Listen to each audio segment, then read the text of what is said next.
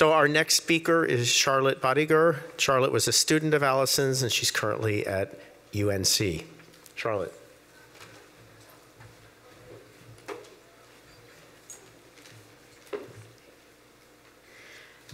So like Ulrika, I also met Allison about exactly 21 years ago when I was interviewing for graduate school. And she was the very first faculty member that I interviewed at the first school that I interviewed at. And as you might guess, that's a nerve-wracking experience, except what I remember was mental fireworks. She had me at hello, and I could have quit right then with my interviews.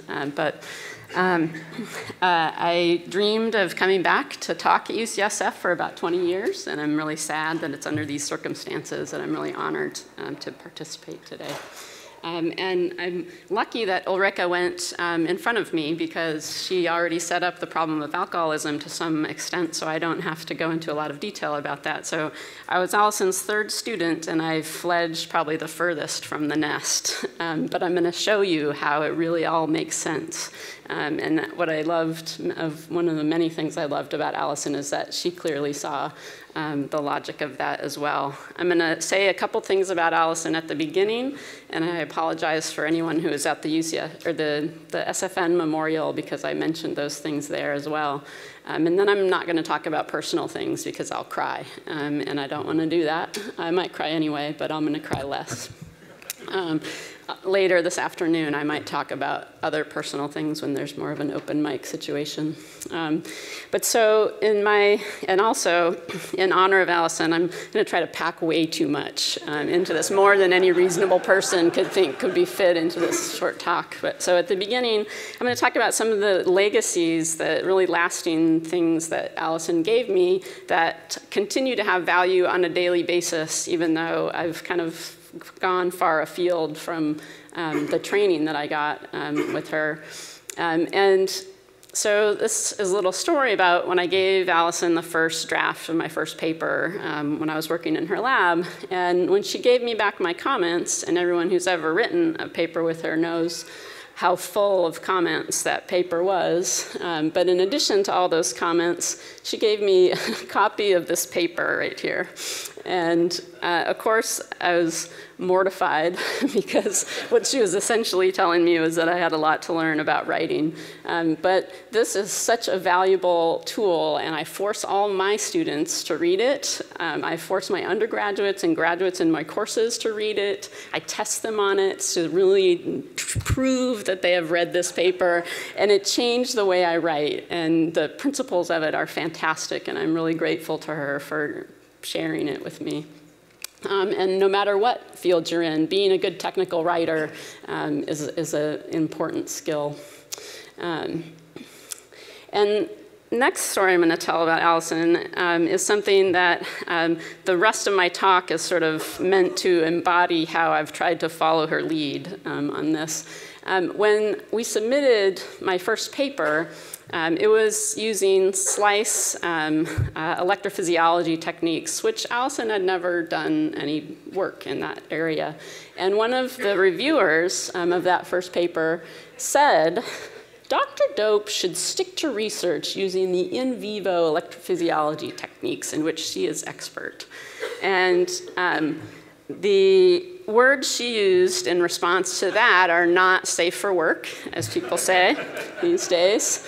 And if Allison had stuck to the kinds of techniques she was originally trained in, this is her first neuroscience paper that was published, she would have been doing in vitro cell culture for the rest of her career. And Allison would have none of this. She was fearless in taking on new techniques. She was question-driven, and she would branch into whatever area seemed like it was going to be the best way to answer the question she was interested in. In response to reviewer 2, we got the first birdsong paper in the Journal of Neurophysiology, and we got the cover, so there. And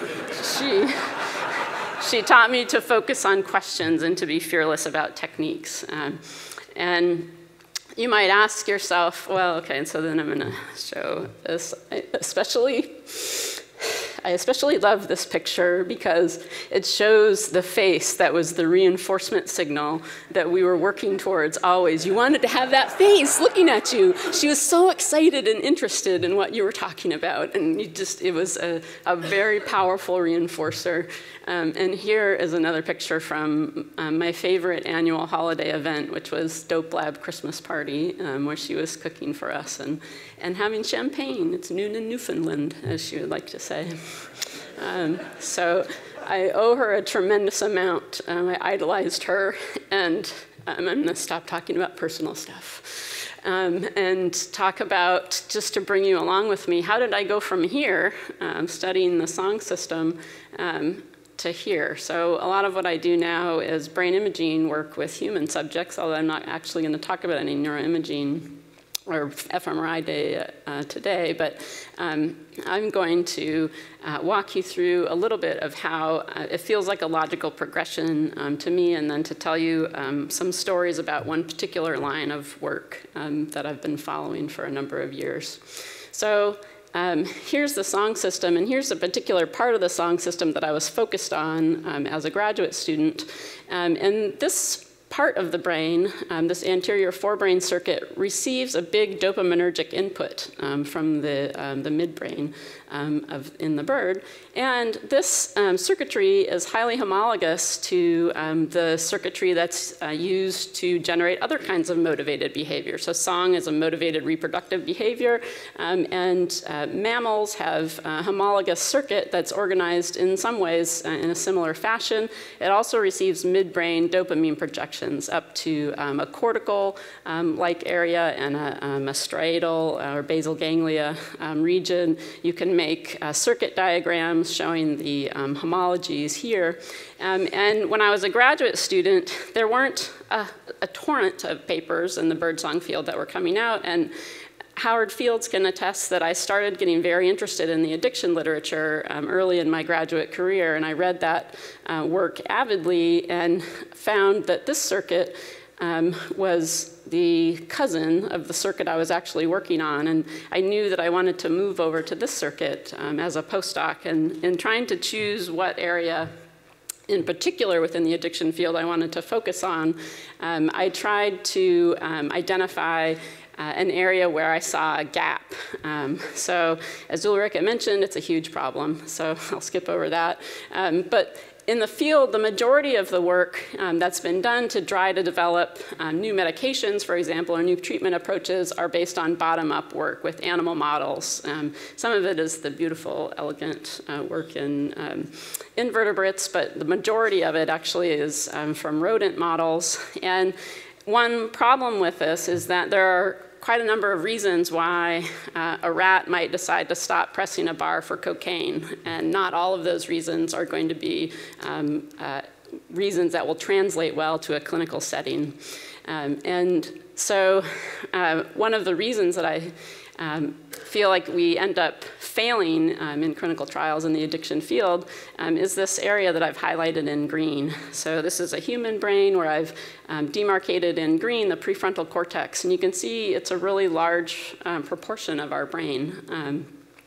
In our closest relative, the chimp, it's a much smaller proportion, and when we look down in the rat, you can't even see any of it, which is a little bit unfair because it's actually on the medial surface of the cortex in the rat, but it's small in comparison.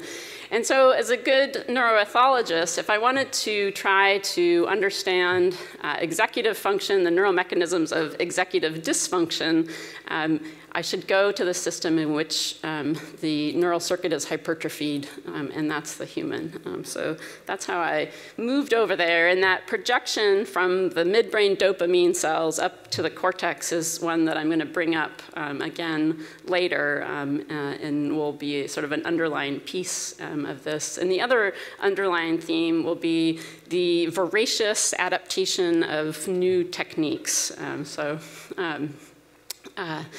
In particular, the kind of approach we take in my lab to addiction is to try to identify and characterize intermediate phenotypes, neurocognitive intermediate phenotypes for addiction.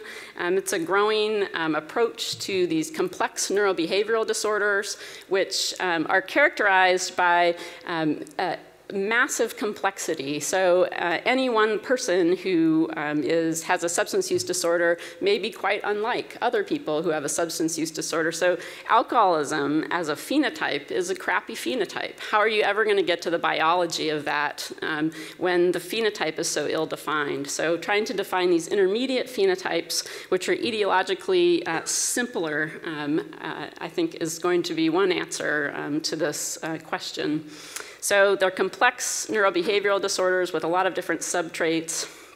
And these traits are not independent. In many cases, they interact. And for any one addicted person, there may be overrepresentation of particular subtraits versus another person may have a different constellation of subtraits. And I'm going to talk about one particular area of work in my lab focused on a intermediate phenotype, which is immediate reward selection bias. So the tendency to choose now over later, an immediate good over a larger delayed good. So what's the relationship? Essentially, this is the, in a nutshell, the problem of relapse. Do I decide to have that martini now or not? And if I'm an alcoholic, by definition, if I do this, if I make this choice, I'm going to lose control over my drinking, and it's going to end badly. Although in the immediate term, it may have some positive consequences. It's going to change my affective state to a better affective state than before, and I may feel bummed out if I choose to forego that drink. But the next morning, you know what happens? It always turns out this way. And mine, meanwhile, if I had stayed sober, maybe I would discover radium or something the next day. And as these decisions accumulate over time, someone who continues to make these poor choices immediate over delayed gratification, they ruin their lives, they ruin their bodies. And I think in some ways this may be a fundamental intermediate phenotype for addiction. So we want to understand it. What's the neurobiology of this? So as a good neuroethologist, first we wanted to try to define the behavior as solidly as possible. So some early studies, we were able to show that sober alcoholics, people who have been clean for many years even, they tend to choose a smaller immediate reward more often than a larger delayed reward relative to healthy control subjects. We've been able to replicate this in many samples. And some early studies with a pharmacological agent, naltrexone, suggested the hypothesis that frontal dopamine might be playing a role in modulating this behavior. And to try to get at that, to test that hypothesis more directly, we didn't have a lot of tools. There are no good pharmacological agents. There weren't, at least at that time, no good pharmacological agents to probe frontal dopamine function. There were no good PET agents to isolate frontal dopamine signaling. And so we used a genetic tool. So suddenly I'm jumping over into genetics, human behavior, fMRI, that's those two new things, but now let's do some genetics. And we focused on a polymorphism in a gene encoding the COMT enzyme, which catabolizes dopamine. And up here in the cortex, and particularly the prefrontal cortex where there's a lot of dopamine, COMT plays a major role in regulating the levels of dopamine. The dopamine transporter is very sparse there, so it plays a key role. And as luck would have it, there are two variants in this gene where a single nucleotide change causes a functional change in the enzyme, where the MET variant, which is a derived variant, is hypoactive, and it ends up producing an enzyme that's about 4-fold less active, which leads to more dopamine being available. And these variants are about equally common in the population, although that varies a bit with ethnicity. But on average, if I just surveyed the room, we'd get about 50% heterozygotes, we'd get about 25% of each type of homozygote, which makes it a nice tool to study populations without having to find these rare variants. And so we asked, does the genotype at this polymorphism predict choice behavior independent of substance abuse history? And in fact, we saw that it did. So people with the low dopamine variant choose the immediate reward more often, independent of their alcohol use history. And we were able to replicate this in a larger sample, although we found that the effects were age dependent. So in adults, low dopamine in the cortex is associated, putative low dopamine in the cortex is associated with greater impulsive choice. But in late adolescence, that relationship was different. And I'm going to come back to some studies that are designed to probe that towards the very end. And we have a model for how this might be explained, though, since late adolescents are at their peak dopamine production. They have the most dopamine signaling they're ever going to have in their lives. It's all downhill from there until we get Parkinson's disease. And if we map out the different genotypes and make a hypothetical developmental trajectory, you can see that these met folks are on the edge of too much dopamine early on, but then they come down to this optimal range. But these vowels, while they're choosing relatively wisely as late adolescents, as they age, boom, they become less adaptive in their decision making.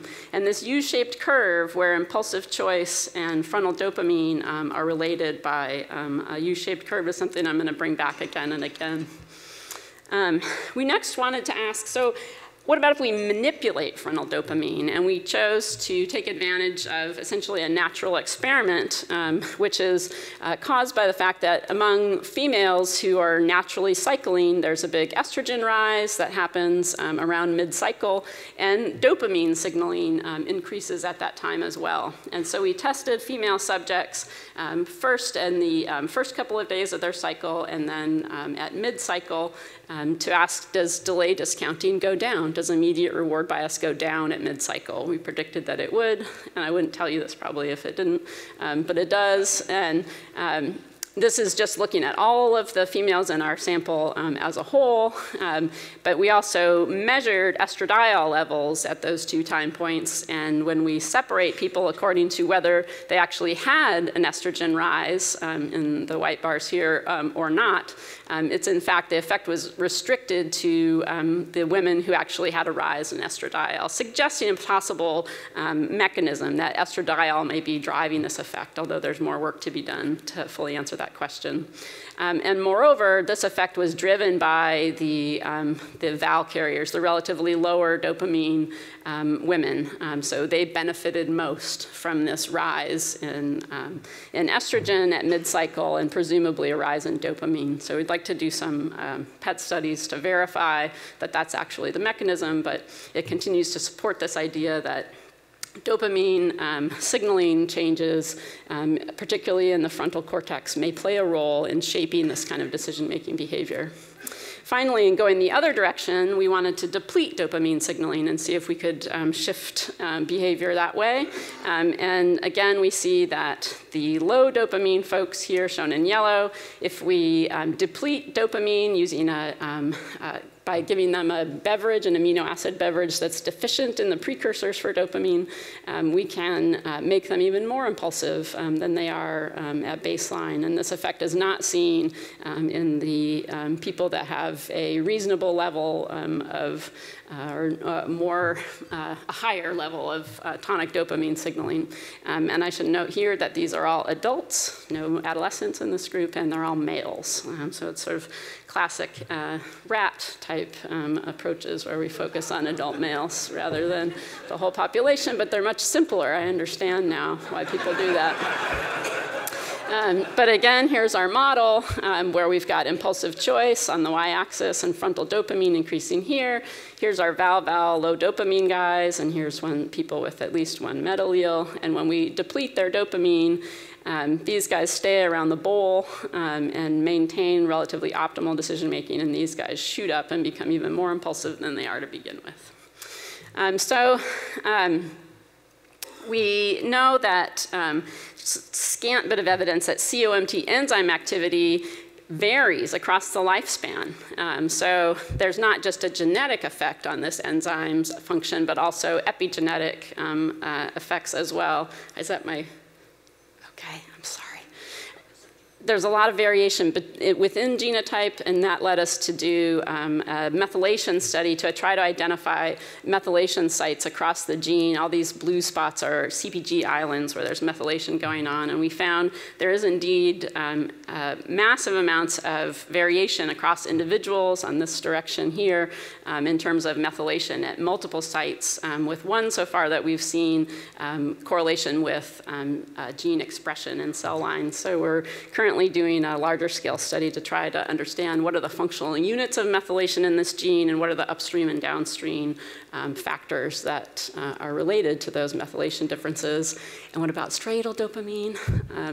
We know that alcoholics have relatively low levels of dopamine in the striatum. So we asked, does low striatal dopamine tone also associate with more impulsive choice? And it does. So people with low levels of dopamine in the putamen, specifically within the striatum, are more impulsive. And this is independent after controlling for COMT genotype, and all these are healthy controls with no substance abuse history. And with that, I'll thank all the people in my lab who have helped do this work, and thank everybody for their time, and sorry if I ran late.